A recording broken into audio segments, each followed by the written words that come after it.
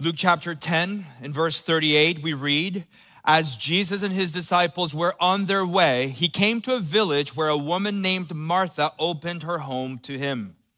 She had a sister called Mary, who sat at the Lord's feet listening to what he said. But Martha was distracted by all the preparations that had to be made. She came to him and asked, Lord, don't you care that my sister has left me to do the work by myself? Tell her to help me. Martha, Martha, the Lord answered, you are worried and upset about many things, but few things are needed, or indeed, only one. Mary has chosen what is better, and it will not be taken away from her. The word of the Lord. Today we continue our series, Impossible Math, but we're doing a special Mother's Day edition. You'll see in a little bit how it all fits together. I've been so excited to do this message in honor of moms, present moms and future moms, natural moms and spiritual moms. So whether you're 8 years old or 80 and you're a woman, this message is for you. And if you're a man, don't check out, okay? Don't pull out your Snapchat or Insta or sports feed. Every message we do is a gospel message, and the gospel is for you. Besides, we're learning today from Jesus' interaction with women. And every man needs help learning how to interact with women in a selfless way, right? Now, I know this day can be painful for many of us. I lost my mom almost 2 years ago. I think about her almost every day, some days with more intensity than others. My mom was a force of nature. She grew up in poverty and was divorced when her children were still little. And so she had to fend for herself in a culture that oppresses women. And by the way, every culture oppresses women. And yet mom did not allow us to be victims or takers. No, she prepared us to serve, to make friends wherever we went, and to give beyond our ability. With 5 children already in the home, we were financially maxed out. But that did not keep mom from adopting my little brother because he needed a home and she had a big heart. It is sweet and painful to think of mom on this day. I know today can also be painful for many women who would love to be mothers and for different reasons have not been able. In our ministry, my wife and I have cared for a number of women who carry this sadness. Easy answers are not even Band-Aids. Only the Savior can heal the heart that aches with unfulfilled longings, and he does heal it. The mandate that God gave to Adam and Eve in Genesis 1 to be fruitful and multiply and fill the earth is reframed by Jesus when he gives the church the mandate to go into all nations and make disciples. There is one family that God is building worldwide, and it's the family of Jesus. Each one of our nuclear families belong to his larger family, and in his family, we are all brothers or sisters, fathers or mothers, spiritual mothers. So on this day, we can help those we love embrace the tension of unfulfilled longings and our deeper identity as members of God's family. We're gonna walk through this text and then we'll make some application for us. In verse 38, we read in Luke's gospel, as Jesus and his disciples were on their way, he came to a village where a woman named Martha opened her home to him. Jesus is on his way to Jerusalem to pay the ultimate price for our sins. And on that long journey, he still has lots of ministry to engage in, places and people to visit. One of those places is a village where a family he loves lives. It's the home of Martha and her sister Mary and their brother Lazarus. In the Gospel of John, a whole chapter is taken up with this family. We read about this family because of friendship. Friendship. They're not one of the 12 disciples. They're not a Pharisees trying to trick Jesus. No, in John 11, we read, Jesus loved Martha and her sister and Lazarus. This is a family of siblings that Jesus has special affection for, and they for him. And so on his journey to Jerusalem, he stops by their home, and Martha opens her home to him. And here I want to say that the story of Martha and Mary has no villain. Martha is not the bad guy or gal. No, Jesus loves Martha. She's hospitable. She opens her home to him. She's a woman of action. She's generous. You know, she's the kind of woman that if she's throwing a party, you want to be there because it's going to be good. You know, stuff gets done and done well when Martha's around. Don't you love the Marthas in your life? Yeah, Charlie literally does. And even so, there's a contrast here being held out for us nonetheless. Let's read on in verse 39. She had a sister called Mary who sat at the Lord's feet listening to what he said. Martha's sister Mary is also doing something, but something of a different nature. She's sitting at the Lord's feet. She's low to the ground. She's not moving. She's not running around. She's still. And she's doing something very bold. She's sitting at the Lord's feet, listening to what he said. Literally, she's listening to his word. Now, why is that bold? Because in their culture, learning from a rabbi was something that only men did. Domestic affairs and spaces were for women. Learning and higher occupations and public spaces were for men. Now, it's not that Mary's on a crusade. Hashtag women who listen to Jesus. But he and his words are so compelling to her that she can't help but sit at his feet and listen to what he says. Was she irresponsible? Was her personality profile more passive while Martha's was more aggressive? Maybe Mary was more contemplative. Maybe. We don't know. We're not told because it's irrelevant to the story. We're not reading. We're not looking at personality here. We're looking at desire. And everyone has desire. And Mary's desire is to sit at the Lord's feet and listen to what he said. Verse 40, but Martha was distracted by all the preparations that had to be made. So while Mary's listening to the Lord, Martha, her sister, is distracted. But it's not just distraction. It could also be translated overburdened. Martha's feeling the pressure. She has guests in her home. She has food to prepare. She has accommodations to make. I mean, she has a full house, and her lovely sister has chosen, of all times, this moment to increase her learning. The gall. You know, when I was little, I loved it when my mom had people over for dinner, you know, because it was a whole evening affair, and we would all bring out our instruments and play them, and there'd be singing, and we would linger, and I loved those times because the food was great, and we got to stay up late, and every chance to stay up late for a kid, it's like sugar shot straight into your bloodstream, right? I mean, it's so exciting, and so I love these times, but I did not like the hours leading up to these events because of the work. It was hours and hours of work. And if I tried to weasel my way out of the housework, it wasn't just my mom's wrath that I had to deal with. My older sisters would pounce on me and give me up. Mom, John's playing soccer. Mom, John's in bed and he hasn't done anything. It was cutthroat. Well, that's what Martha's doing. But to the Lord, this is one of those hints that this family is close to Jesus. It's like, come on, Martha, are you using the Lord to get your sister to help you? Are you getting your sister in trouble with the Lord? Yep, that is what she does. Look at the middle of verse 40. Martha came to him and asked, Lord, don't you care that my sister has left me to do the work by myself? Tell her to help me. Now notice that because Martha's overburdened, it's not just Mary that she has a beef with. Jesus also is falling short of her expectations. He's in the wrong. He should care that Mary's doing nothing and Martha's doing everything. Now, women, have you ever felt like this? Have you ever felt like, how come no one's helping me? How come I'm the only one lifting the weight of the world?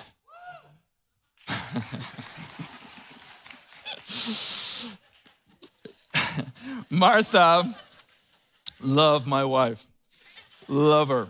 my biggest fan. I mean, she is my biggest fan. But Martha has put herself in this situation where her happiness, listen to this, her happiness is dependent on her convincing not one, but two people that she's in the right and they're in the wrong. Do you see this? She has to convince Jesus that he should get involved, and she has to convince Mary that she should stop doing what her heart most wants. Now, based on your knowledge of how life works, how likely do you think she is to succeed? Not very. Not very. Verse 41, Martha, Martha, the Lord answered, you are worried and upset about many things. But few things are needed, or indeed, only one. Mary has chosen what is better, and it will not be taken away from her. Isn't that wonderful? We're reminded once again of how much Jesus loves Martha. He says, Martha, Martha.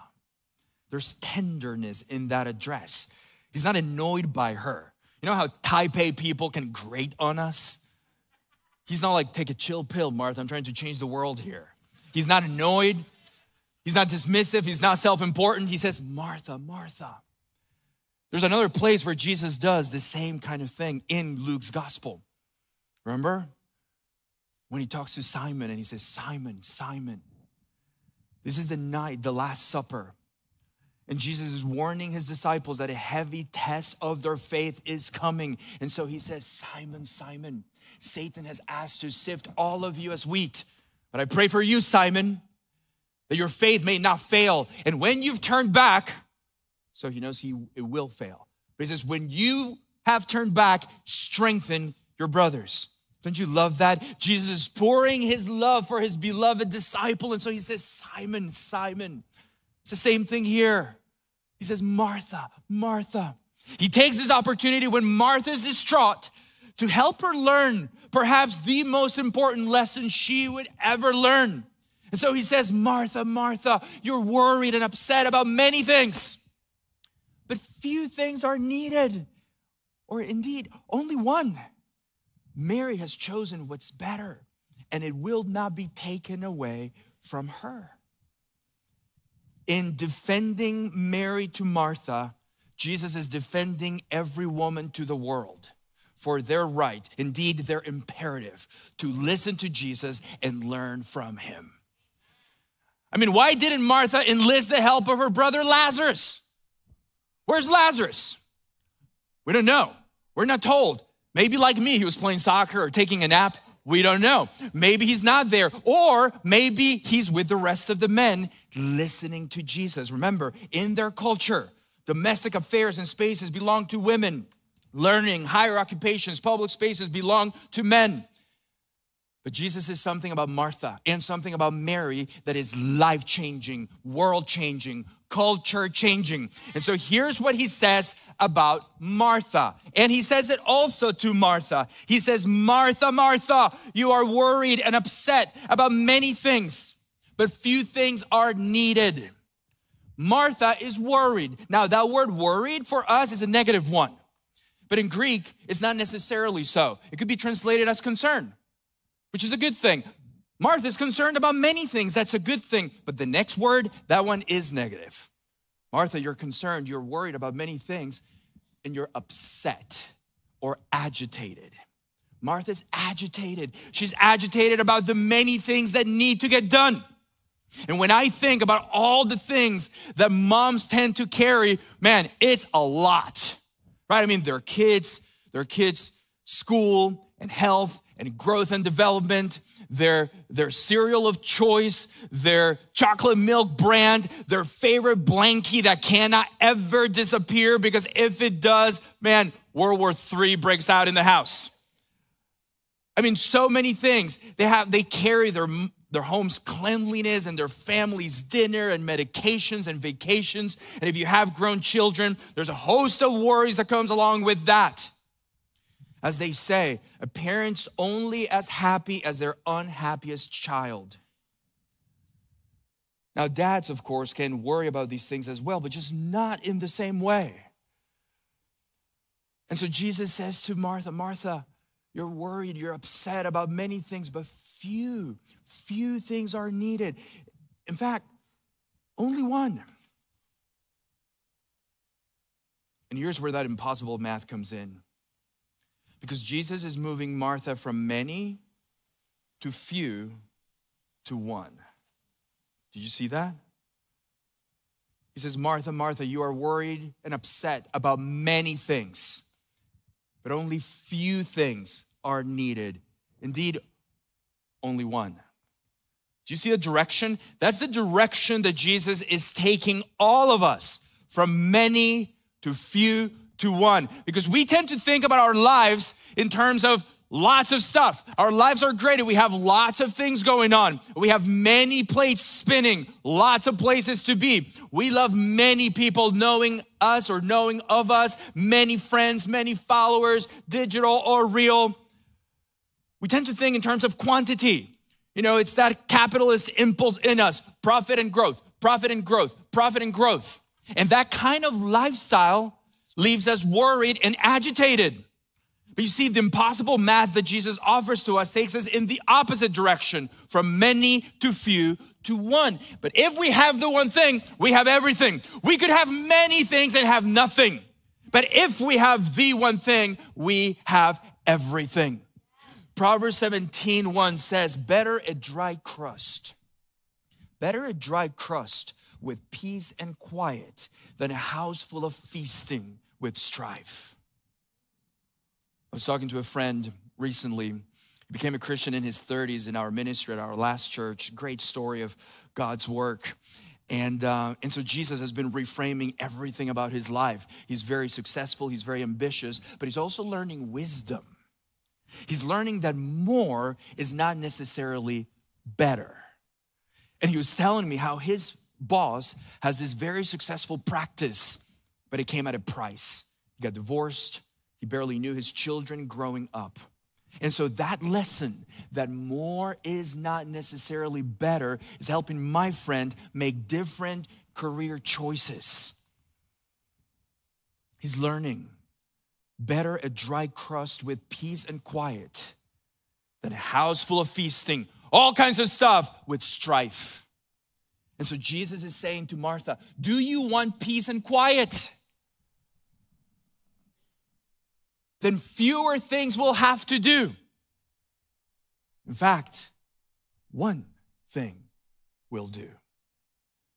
And so that's what Jesus says about Martha and to Martha. Here's what he says about Mary. He says, Mary has chosen what is better, and it will not be taken away from her. Now, listen to me. All of life could be understood as our quest to answer this question. What do I have? What do I have? Now, women have answered this question in various ways. I have beauty. I have youth. I have smarts. I have skills. I have wealth. Men have our own answers to these questions.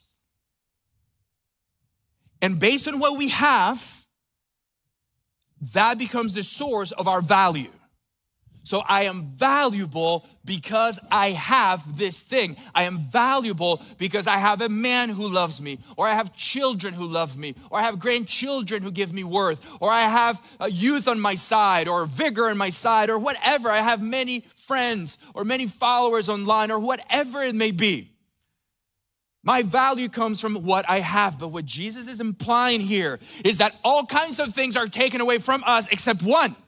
That's what he's getting through to Mary, to Martha, to the rest of us.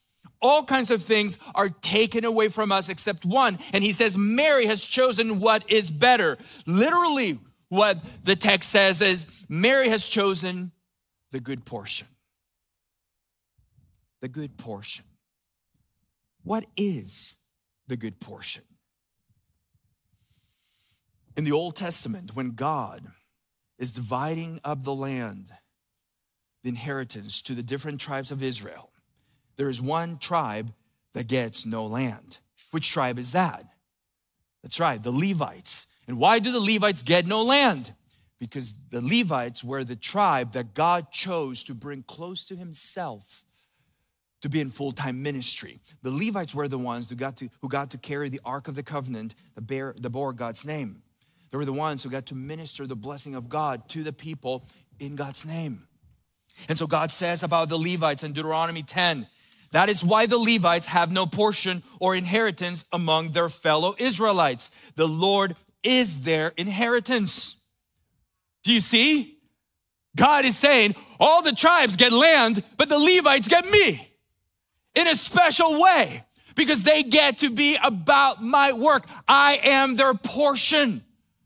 This is so incredible. Your portion is your inheritance. And you don't want anyone taking your inheritance away, do you? Which is why Jesus says, Mary has chosen the good portion and it will not be taken away from her. What did she choose? What did she choose? She chose the Lord. She chose the Lord. She chose to sit at his feet and listen to his word. And that's my encouragement to you today, women. Make Jesus your strength and your portion forever. Make Jesus your strength and your portion forever. There are some great Psalms that reinforce this for us. Psalm 16 verse 5. Lord, you alone are my portion and my cup. You make my lot secure. Don't you love that, women? Don't you love that, men? Lord, you alone are my portion and my cup. You make my lot secure. Psalm 73 verse 26, my flesh and my heart may fail, but God is the strength of my heart and my portion forever. Make Jesus your strength and your portion forever. No one can take him away from you. And he will never take anything good away from you. That's amazing. Jesus will never take anything good away from you. Do you know what are the only things that Jesus takes away from you? Your sin and disgrace. There are scriptures to that effect. The only thing that the Lord will take away from us is our sin and our disgrace. And maybe there are women here today who have a very hard time letting go of something you've done. Something you've done in the past, maybe something you're so deeply ashamed of. And you need to know that Jesus takes away our sin. He takes away our disgrace. He does not want you. He does not want you walking around in shame, in guilt. That's why he died. That's why he died. He died so that you would not walk around in life ashamed, guilty, full of regret.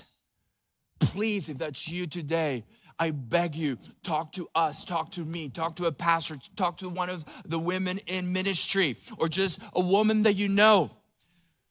The Lord wants to heal you. He wants to heal us. He wants to go into that place that marked you so intensely with guilt, so intensely with shame, and call you daughter, and call you to peace, and call you to wholeness and joy. That's the only thing he'll take away from you. Your sin and your disgrace, nothing good. Nothing good he will take away. You know, the history of humankind, sadly, is so much the story of the cultures of the world taking from women, taking their dignity, taking their worth, taking their opportunity, taking even their lives in favor of boys. Take, for example, how women are told to dress.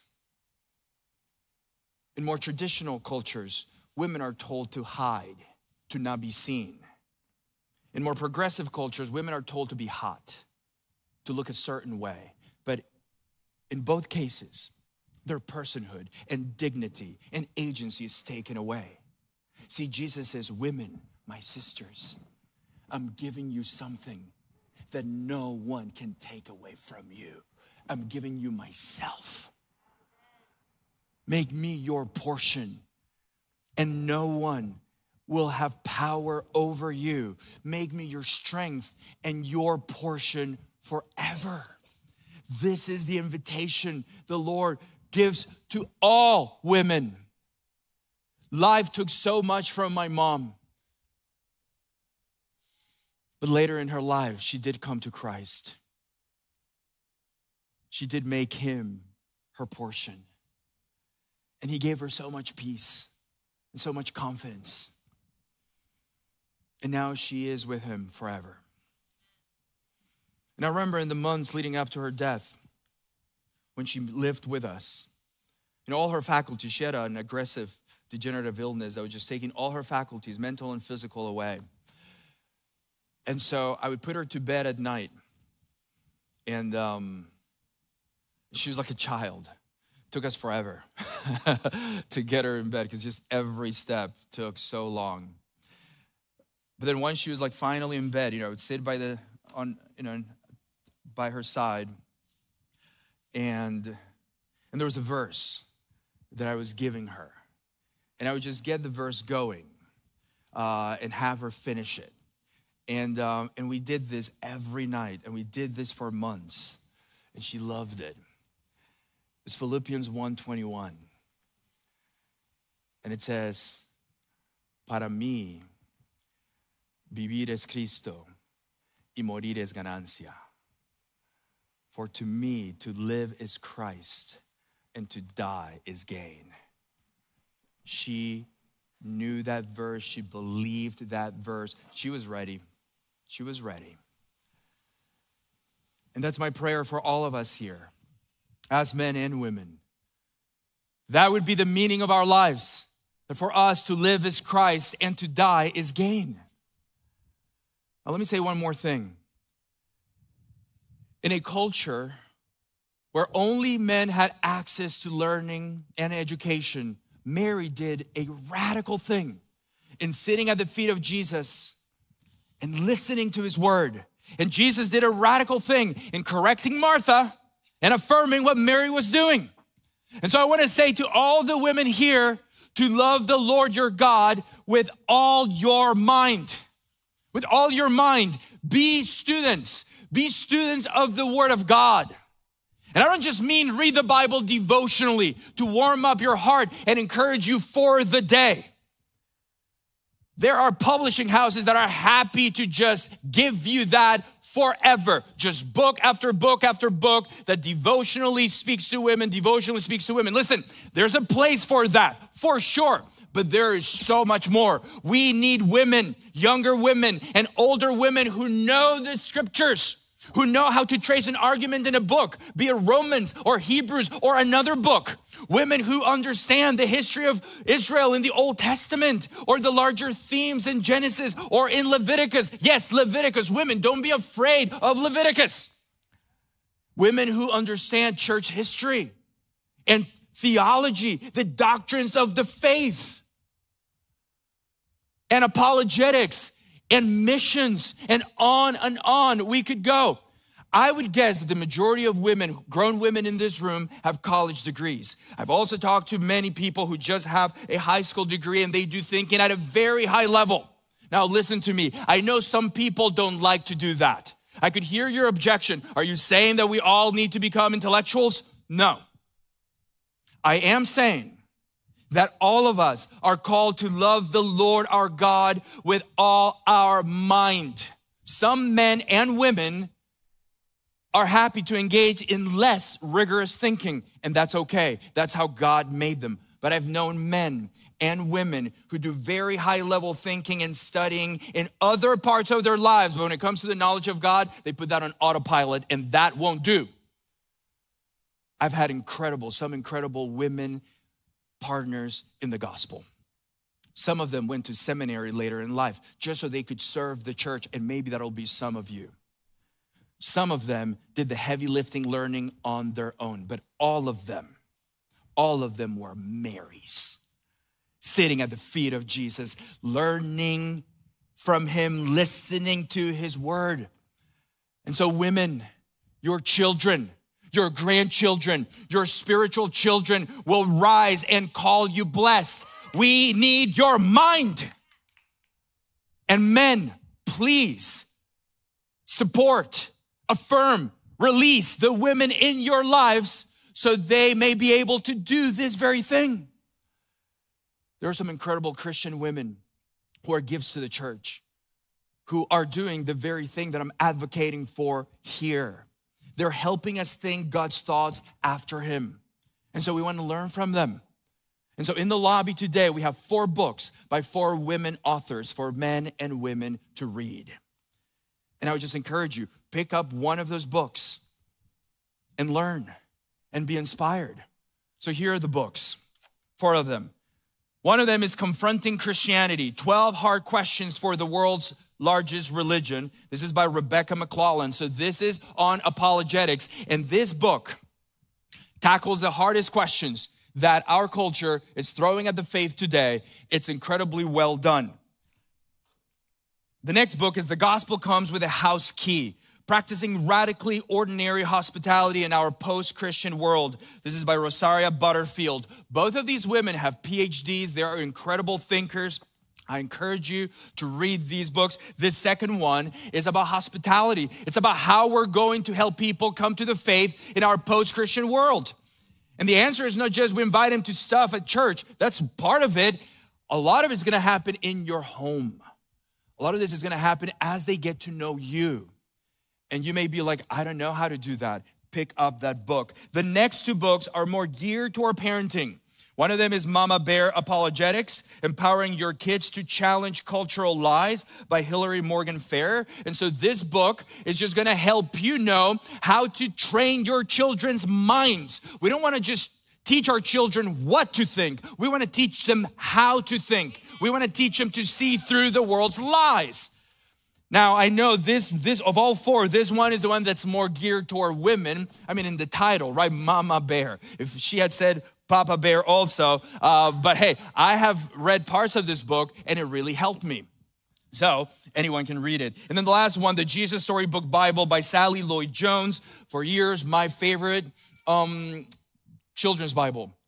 Incredible. It has the gospel from first to last, all throughout. We have these books in the lobby at half price or highly discounted because we want you to read them. And so women, read these books by fellow women and be inspired to love the Lord with all your mind. And men, read these books by sisters in Christ and be inspired to love the Lord with all your mind. Let me close with this. Mary learned from Jesus because she loved him. She loved him.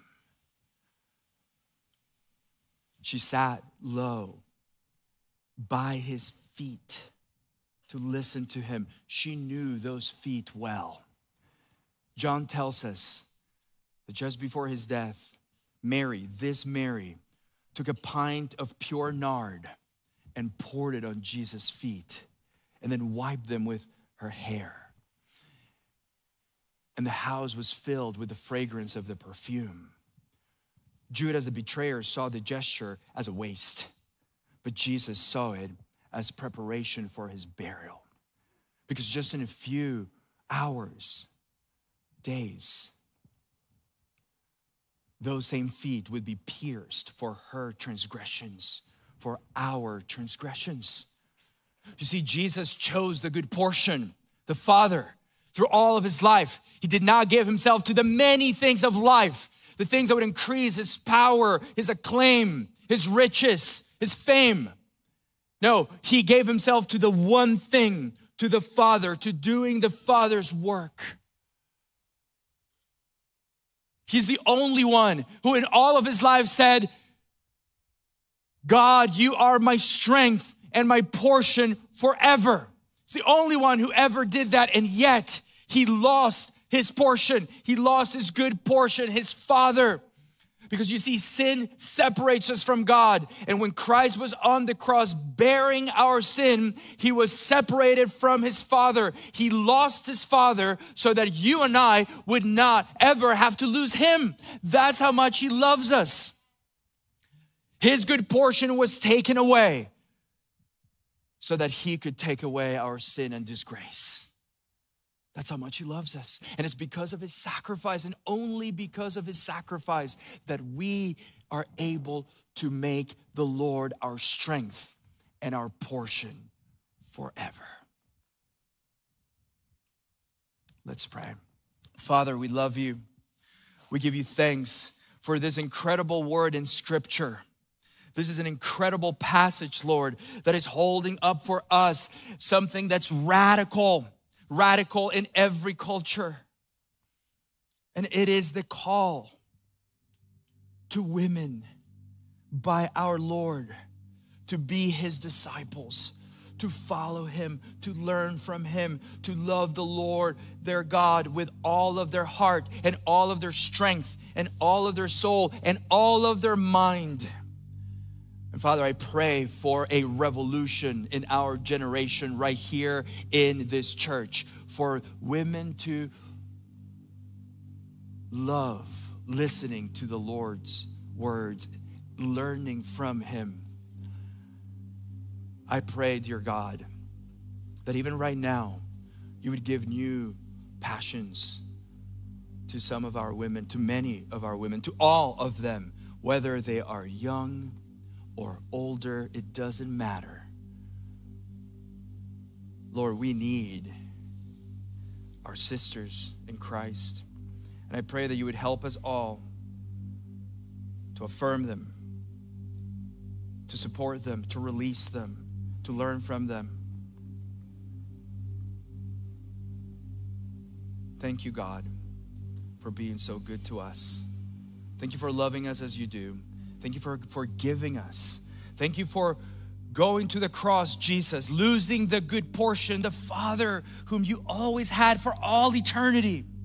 Yet you lost him, that we may never lose him, that we could make the Lord our God our portion forever, that our sin could be taken away, our disgrace could be taken away, our guilt taken away, the wrath of God justly falling on us taken away, because you, Jesus, absorbed it all for us. We love you.